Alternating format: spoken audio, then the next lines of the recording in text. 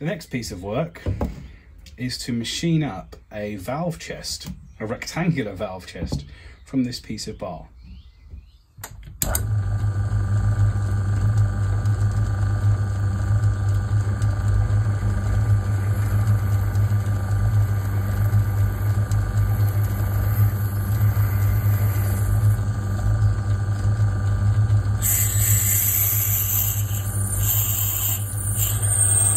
This is 1564s because I want to ream it 1/4 inch.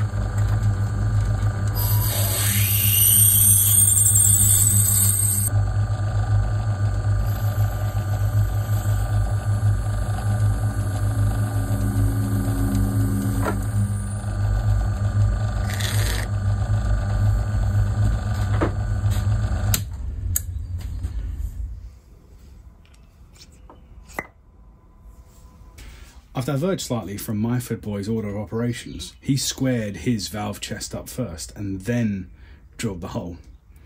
Since I had that set up in the lathe anyway to get to the right length, I thought I'd drill first. I now needed to make sure that when I take this down, I take it down by the same amount on both sides of an axis. So for example, for here, the overall thickness of this part needs to be 540 thou. So I therefore need to make sure that I take 230 from this side and then 230 from the bottom side. And then that will be exactly right, and this hole will be centered in that axis. That's the theory. Let's see how it pans out.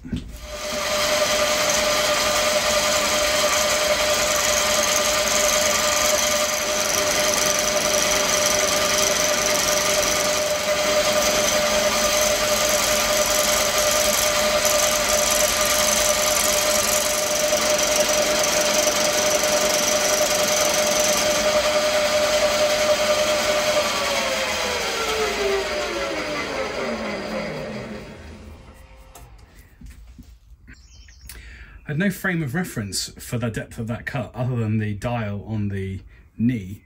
So looks good to me, it looks about right, but we won't know until we've done the face that's adjacent and then the opposite face, and then we can measure the thickness. So let's see.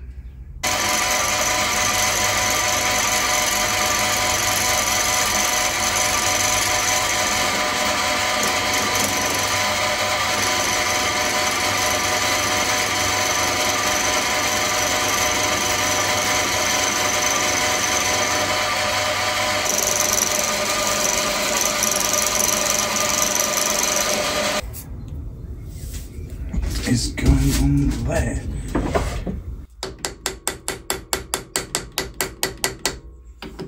Somehow this piece was skewed, but I managed to catch it in time, reset it. We still got about 30 thou to come off, so that was quite lucky really. Because I took it out, checked it, measured it and so on, and put it back in again, I wasn't sure, well, I wanted to make sure of the various dials. I think I had about 40 thou. Turns out I had 38 thou more to come off. And if I use the depth micrometer, you can see here basically at 575 basically, so 35 to come off.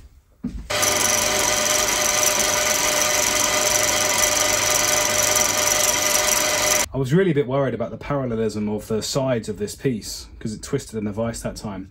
I thought I straightened it out okay. And we can check here, we've got it resting on the surface plate and the dial indicator on top. If we sweep across, see that it's basically flat. Which is what you'd hope, but best to be sure.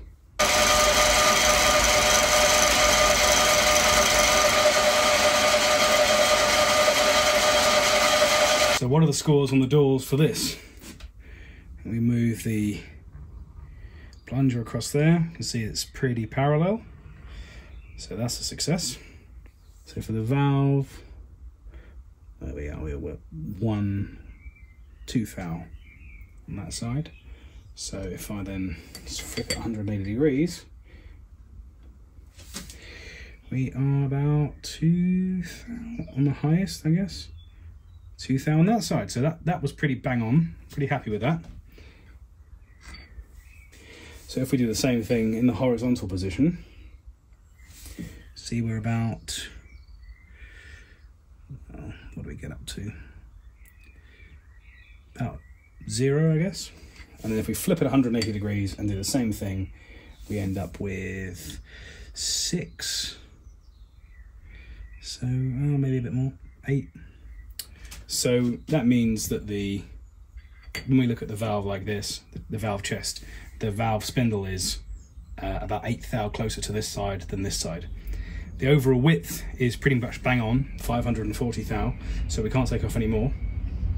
In hindsight, I could have probably taken this down to within 10 or 15 thou both sides and then shaved it as I needed to. As it stands though, the only thing that this, the alignment of this is going to interfere with is a connecting rod and a fairly loose buckle, which I think you have to bend anyway. So given that I have to bend it, and I am only 1/8 thou out, I don't think anyone's going to be too upset about that. In general, I'm pretty pleased with how that's come out. Now I need to drill about 50,000 bloody features on this thing, so let's get back over to the mill. Look at me, I'm even thinking about my order of operations here.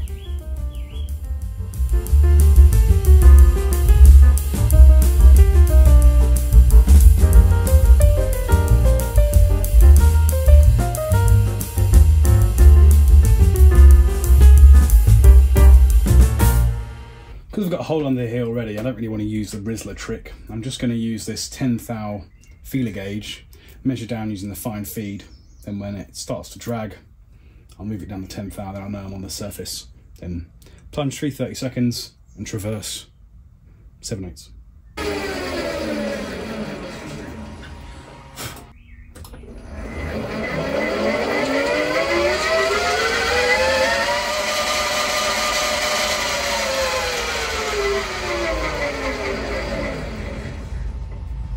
And here is the finished part. All the holes are in the right place, and that milled channel is also there. There's a little bit of tear out over here, and I think that's because when I stopped and started the mill in the hole, the mill might have wandered a little.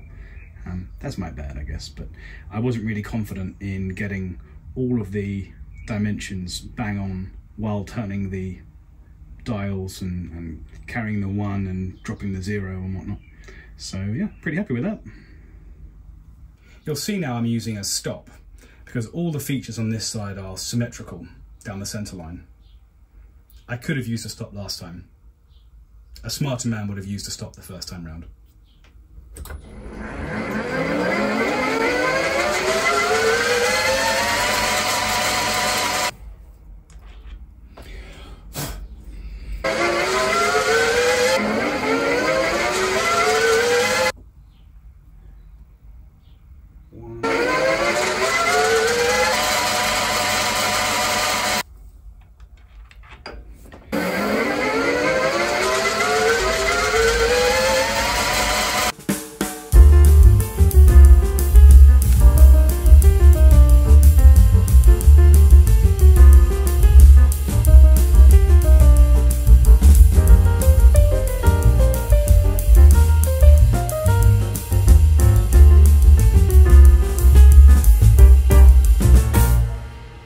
Yes, it's more drilling, but there's only 3 more holes to drill.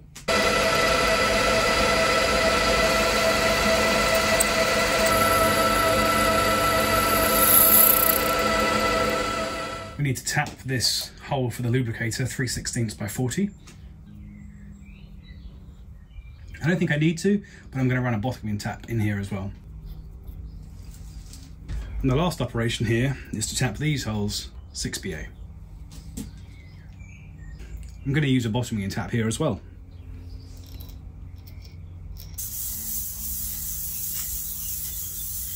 And here is the finished item.